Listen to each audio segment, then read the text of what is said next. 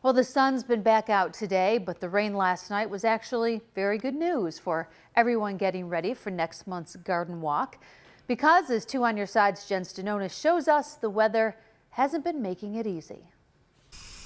Plenty of watering needed, especially for gardens like this one that's part of Garden Walk Buffalo. Extra work every day. It needs a good soaking. It takes a long time to water all of this. Ann Garris says she's been on the Garden Walk for 17 years on Johnson Park, and that this year has been more work leading up to the late July walk since it's been very warm since last month with inconsistent below average rain. It's been a little bit of a challenge. We go instantly from cold into heat, and yeah, it's been a little challenging to keep everything watered. We met with Ann 2 months ago after a cold spring delayed the start of the growing season, but now at least everything is almost caught up, the heat helping with that. The heat is really helpful, especially for the tropicals. If you have warmer weather things like canna or dahlia, they really need the heat to grow. And once the plants are growing well, the rest of the garden comes together. And then it's the fun and creative stuff.